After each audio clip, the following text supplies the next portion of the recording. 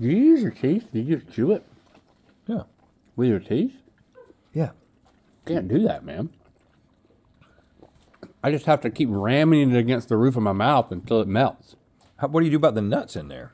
Then once the ice cream's all gone, I chew the nuts, which I I'm doing want right the now. nuts and the ice cream all at the same time. I know, I can't do that. This is why I don't order anything with hard inclusions. Really? Because I can't chew ice cream. What happens when you do it?